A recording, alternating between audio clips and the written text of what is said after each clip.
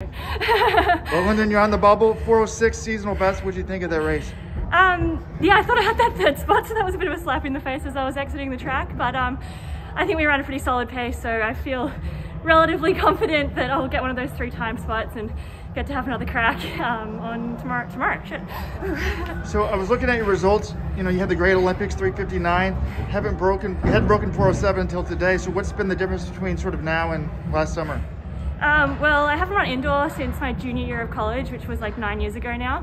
So that's definitely been a bit of a shock to the system coming over here, but that was kind of what I wanted to. Indoors is fun and different and, a bit more, a little more depth than the Australian season. So I think it benefits me for the back half of the season, getting to race, all the top girls a couple more times in a year, run a bit more tactically than a bit more time trially like we get at home.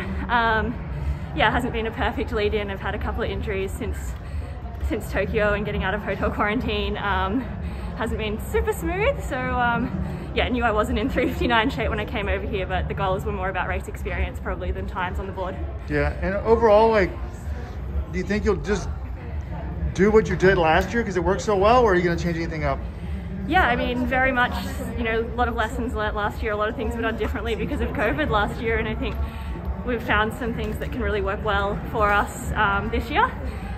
Which is really cool. Last year was my first year with a new coach, so obviously it worked great, so looking forward to just keep building and keep working together, and our working relationship's only going to get better, and yeah, hopefully it's another good year. All right, well, hope to see you in the final tomorrow. Yeah, me too.